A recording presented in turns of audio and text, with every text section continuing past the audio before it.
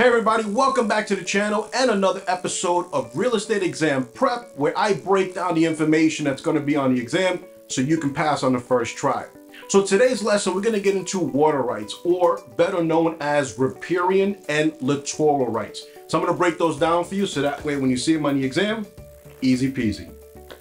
So the first one we have is going to be riparian rights. Now, when you hear riparian, the R, think of running water. Think of a stream, a river, because these are rights that are going to be any property that abuts a river or a stream, anything that has running water. So here's the key with riparian rights.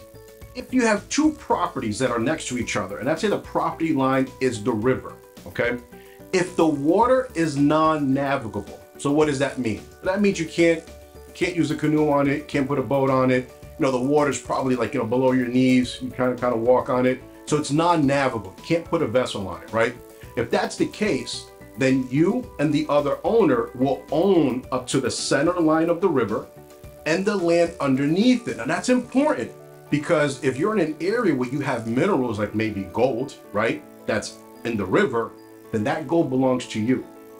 But if that river is navigable, you can go rafting on it, go down with a canoe or a boat if it's bigger. Then guess what? You only own until the banks of the river, and the state owns the land underneath. That's how they get you. All right, so next we have littoral rights. Now, when you think of littoral rights, think of L for large bodies of water. So great ponds, lakes, tidal water, right? The ocean, that's a great body of water. So this is gonna be your property rights of any property that abuts a large body of water. And what abuts means is that the property line just goes right next to the water, right?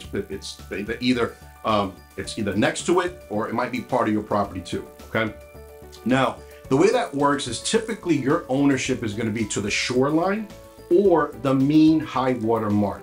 And I'll give you a little chart where, you can kind of see how that's derived. You don't need to know how to come up with the high water mark and all that stuff for the exam. That's all, extra level stuff. You don't need to know that, but just so you can get an idea of what they're referring to.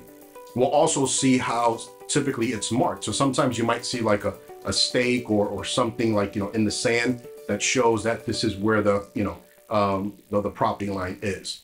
Now for large bodies of water, lakes, great ponds that are 10 acres or more, that automatically is going to be under the control of the state. They're going to control that. However, if that pond or that lake is fully contained within your property, so you have a 20-acre lot and you have a 10-acre pond or lake, that's your pond, that's your lake. Okay, so you own it. The only, restrictions you'll have would be your state environmental code, right? So you may not be able to do certain things or what have you, depending on that. But other than that, it's a private lake, private pond, it's pretty much yours. Now, included in littoral rights, we also have waterfront property rights, and we're talking more about tidal waters. So if your property abuts an ocean, a sea, then your rules are a little bit different. So typically you're gonna own to the mean low water line, or it could be 100 rods below. Now a rod is 16.5 feet. You actually might see that on the exam, okay? So if your property, if you have a beach where you have sand and then, you can kind of see the shore and you have a beach, well then you're going to probably, your line is most likely going to be the mean low water line, okay? If you have a property where there's a drop off, like a cliff, right? Where, you don't have a beach, but you're seaside and just the water goes down, then at that point, they'll probably use the 100 rods below. Whichever is going to be less is what they're going to give you. They're not going to give you any more. So whichever is less, it's either the mean low water line or 100 rods below, depending on how the sea level is where you are. All right, folks, well, that's it. That's the riparian rights and littoral rights. Now, there are some other definitions that you should be aware of pertaining to water rights that you might see on the exam. So erosion is one of the words that you might see on the exam. And we're probably familiar with erosion, right, from grade school. It's the gradual wearing away of land by nature. Rainwater comes in and it just, it pulls dirt away. I guess the best example of erosion will be the Grand Canyon, right? If you look at that, that was erosion throughout, centuries and so forth. So erosion. So another word that you might see on the exam is accretion, right? And accretion is going to be the gradual deposit of soil through the operation of nature. So think of erosion, where if that dirt is being pulled away from somewhere, well, it has to end up somewhere, right? Downstream. That's going to be the accretion. So accretion is kind of the opposite of erosion. Another term you might see on the exam is avulsion. Now, avulsion is going to be the sudden loss of land or addition of land that results from the action of water. Now, that could be something like a storm is coming out of New England, right? And where you have these giant waves come and they just take chunks out of the shore, right? That would be considered avulsion. Or if, rivers that kind of just grow, they swell up and they take land, that would be considered avulsion as well. Now, on the flip side to avulsion is reliction. And reliction is going to be the gradual recession of water that results in dry land. And typically it's going to be permanent, right? So when you hear of lakes drying up and so forth, that's reliction. And finally, the last term you might see on there is the doctrine of prior appropriation. Yes, remember this one. They like to throw this one in because most people forget about it.